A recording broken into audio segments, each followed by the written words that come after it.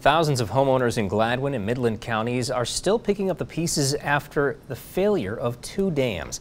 9 and 10's Christine Canerva checks in on them in this special report, The Heart of Sanford. More than 11,000 people were displaced in the catastrophic flood that swept through Gladwin and Midland Counties nearly 6 months ago. Here are a couple of their stories. Within 15 minutes, it was up to the side of the house. It was very quick. The sound of an alarm nobody wanted to hear. The sirens just blaring, and they're saying the dam breached. Leave now, get out now. The Edenville Dam had breached and the Sanford Dam was next. It forced thousands to leave their homes without looking back. It was just chaos. The goal was get your things out of your house, whatever you could save. The next day, there wasn't much to return to.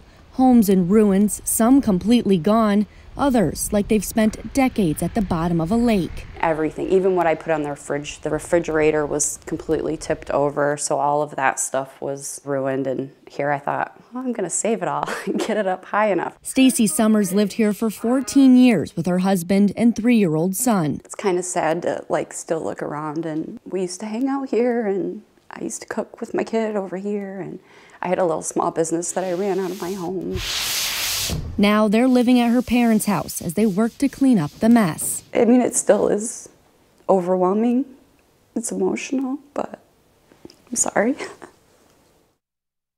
Well, and then too, right off the bat. Across the lake, Kim Sedler sleeps on the couch in her camper. I went and stayed with my brother. I slept in a bed.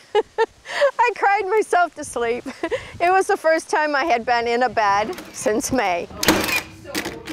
While her family works to repair her home, she's trying to stay focused on moving forward. If I go over to the house and I just concentrate on, this is my task I'm doing today, and I don't look at anything else, I'm okay. But when you start looking outside, or if you look around the whole house, then it's overwhelming with the loss. Glenn Moots, a philosophy professor at Northwood University, says he's now dealing with the trauma of watching more than 20 years of memories washed away in mere moments. It's still home, but it's not the same. But what choice do you have? You have to go home. Now with the leaves beginning to fall, many are scrambling with the lingering worries that winter is on its way. Every day it gets colder. Every day it gets a little harder. You only have so much energy. You only have so much emotional strength. Then my husband and I. Since Stacy rented her home from her parents, she wasn't able to receive any federal assistance. Nearly 6 months after the flood, her home is still down to the studs. And as the leaves turn into snow, she's praying for heat. Oh man, I hope I have a furnace. That's it right now.